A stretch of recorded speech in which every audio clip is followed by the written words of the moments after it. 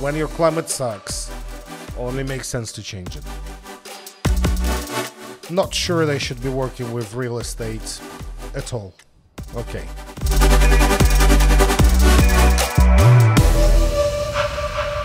Hello and welcome to your weekly news dump. My name is Artem, I'm CEO of Akord Properties, and this is your weekly news about Dubai, Dubai's real estate, and everything I found interesting this week, really. Please like, subscribe, press the bell icon. Let's get into the news. So the most important bit of the news this week is how terrible Ram and Al Futtaim been to me. Nobody comes back to me properly to in any way rectify my grievances. I'm absolutely unhappy with their service. My car having issues non-stop now. It's having 2 new issues while I was trying to rectify the previous 2, right? And that's unbelievable. I'm sorry, but that's unbelievable. That's something I absolutely find terrible. Also, you see my inspirational poster is still up there, although I rearranged my studio mostly. I keep that up there because I don't know, I just forgot to take it off really from the last week's skit. That's about it. And that tells you how busy the week was.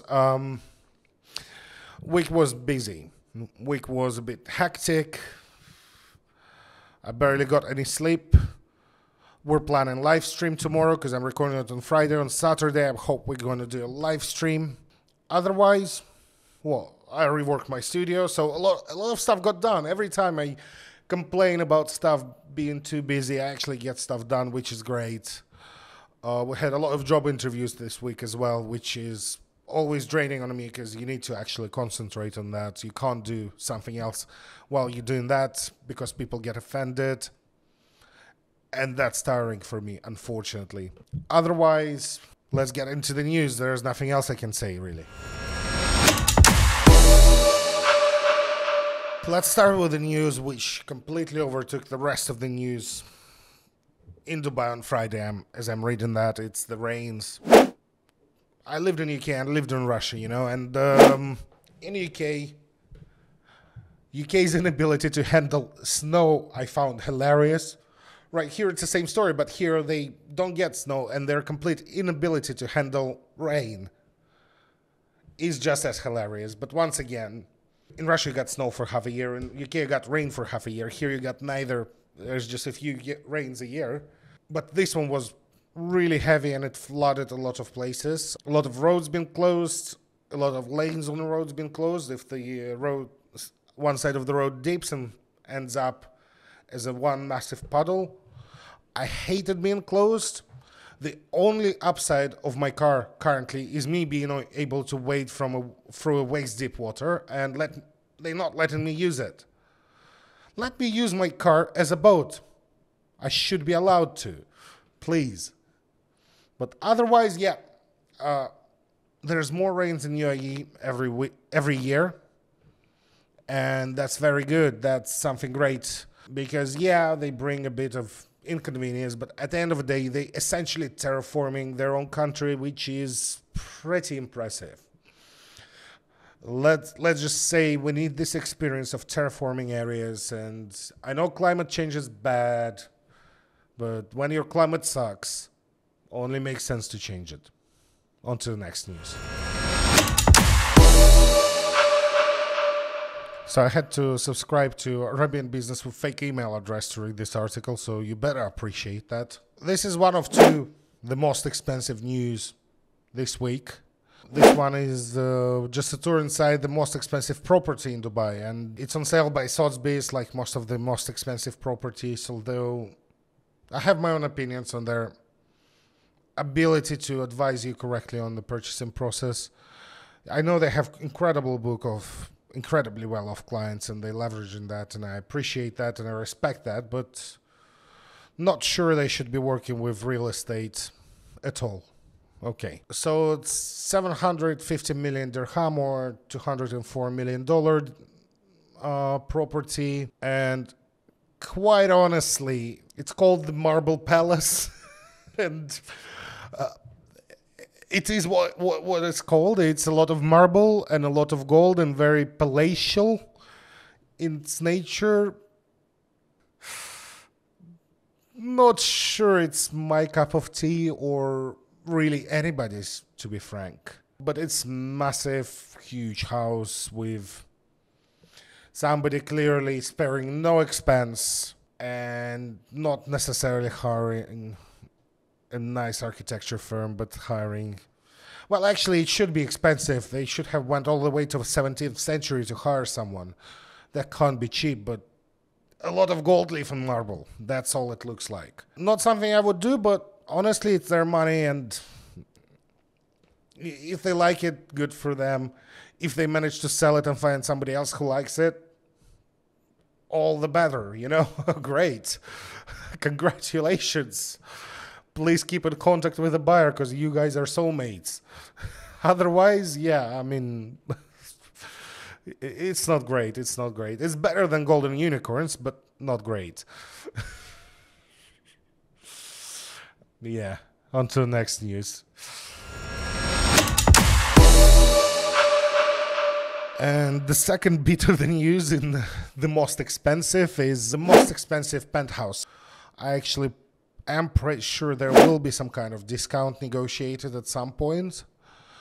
But this is actually sold for record-breaking penthouse price. So the most expensive apartment in Dubai is now apartment in a building called Como, made by Nahil, made right on the Palm. Honestly, not my favorite building. I wasn't highlighting it all that much. The way it's done is the location is not quite the best, although it's very good. And with the location you've got, a lot of apartments which are on a lower price scale, on the lower floors, are not great. They just have terrible views onto the wide 5-lane road, I think, and essentially you buy an expensive premium development and you get ending up with your windows facing an overpass. I'm not sure if those apartments been sold and who bought them, but if the guy's happy, they're happy. Once again, this is not an investment. This is not a market indication. This is top of the line, incredible penthouse. It features incredible pool. You can see from the pictures, the pool is actually a whole floor of the apartment, essentially. Having 360 views off the Palm onto Dubai. Incredible. You cannot get it anywhere else, anything near that. This is bought by someone for their personal use. In no way in hell they want to be treating it as an investment. They're treating it as a treat for themselves. A certain collection piece, you know, something they can be proud of owning. And yeah, this is a unique penthouse, and it's incredible with private lifts, with number of floors, with huge floor area, 22,000 square foot, I think. And yes, it's beautiful, it's incredible, but you need to keep in mind, these people who buy that, they're not investors.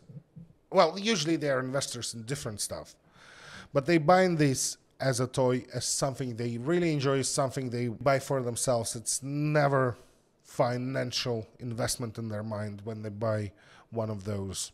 Although it's being delivered in Q4 2027, which is not very soon. They're taking their sweet time to build that building. But once it's delivered, good for them. Hopefully they'll enjoy the purchase.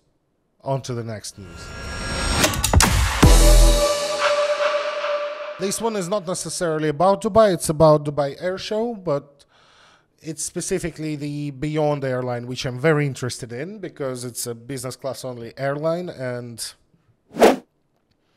I am fairly frequent business class traveler, so I always looking at these things, and Emirates business class is not the best by far, and I'm always upset that they're the best deal around in many cases for me flying out of Dubai for obvious reasons. And their interiors are a bit worn. They are due for upgrade, but I heard they're looking to upgrade them soon, so that only makes sense. when they rolled them out, they've been top of the line, but not anymore. And here the new cabin of the A390, which is just 44 seats, business class only. And frankly, if you're traveling as a couple, it's all right. It's not a problem. It's not too bad. But for solo travelers like I'm a lonely person who travels alone a lot. But this is like couples only. It feels like a lifestyle business. It's not the real business class where you use it to not lose a time out of your life. You use it to actually do some conspicuous consumption, some luxury consumption. That's frankly upsetting. That's frankly boring. Not real business class. It's more like very comfortable airline. Okay, luxury airline. Position that. Business class is because you've got business to be done and you can't lose time changing time zones, catching some sleep, getting massage after your flight because you got stuck in a certain position for 12 hours. Looks really nice aesthetically. Not the worst business class in the world, but given they rolling it out as we speak, very underwhelming, very unfortunate, because I hope they're gonna fly from Dubai to Maldives, and I would use that. Oh well, on to the next news. This article from one of my favorite news sites in Dubai, the Time Out Dubai, talking about why there's so much damn traffic in Dubai, and there's so much damn traffic in Dubai. I was recently stuck in a traffic jam 1 o'clock in the morning. I was going from the office 1 o'clock in the morning because things went just this way, and well, just had to do some stuff and wrap up some loose ends, and I'm thinking at least I'm getting to home fast, right? No. Traffic jam, midnight, 1 o'clock in the morning, traffic jam. Stuck in the traffic, waiting. It is unbelievable, and they go through the reasons, and the reasons they're saying are positive, and yeah, obviously for you guys it's a very positive thing, because right now getting your UAE driving license, which is requirement for every UAE resident, so once you get your visa in UAE, you're required to get the local driving license. If you want to drive here, you cannot use your other country's driving licenses at all. Before you got your Emirates ID, you can use your international driving license, so that's great. But honestly, if you got your driving experience and you had your driving license for a while, and your driving license from a reputable country, it will take you a day or two at the worst.